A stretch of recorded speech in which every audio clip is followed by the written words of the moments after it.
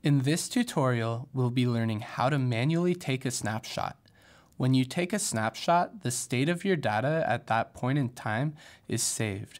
So if an adverse change occurs to your data, such as a virus or an accidental deletion of data, you can revert back to a state before the change occurred. In order to implement snapshots, you must have a minimum of 1 GB of RAM using QNAP's latest operating system, QTS 4.3.4, or 4 GB of RAM using previous versions.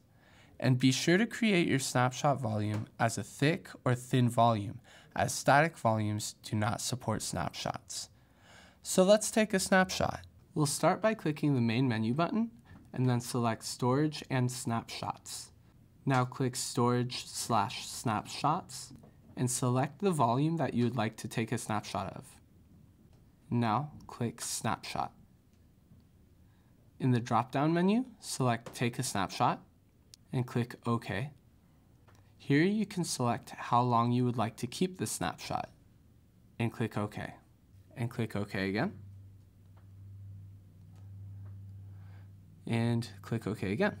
You'll see a camera icon under the snapshot column indicating the snapshot, and next to it there's a number telling you how many snapshots you have. So as you take more snapshots, you will see that number increase.